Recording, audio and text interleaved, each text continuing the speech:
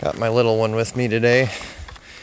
We went and checked a couple of sets over there around the corner. One of my conibears is tipped over right there, but is not set off, so I'm gonna go take a look at that on our way out and see what happened there. It kind of looked like beaver or otter or whatever it was just kind of blazed a trail right around it. So we'll go look at that again here in a minute. We're just making our way upstream here and gonna check a few more sets we got up here along the way. Me and Josh just got up to our dam crossing set here. Oh. And if you guys remember from my last video, got a Belial 220 set right there with a muskrat in it, which is not there.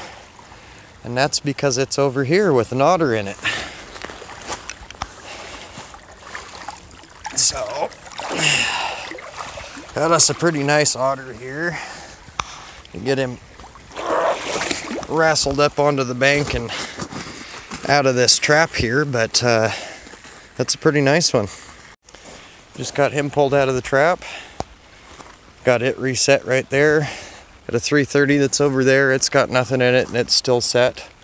So leave these here a couple more days and see if we can't get another one or two of these guys out of here. You want to pick him up, Josh? Yeah, that's probably, I'd say, a 1.5 to 2-year-old otter. It's not a big one, not an old one, but we'll take it. It's very nicely furred, really good shape. So I'm happy. Good deal.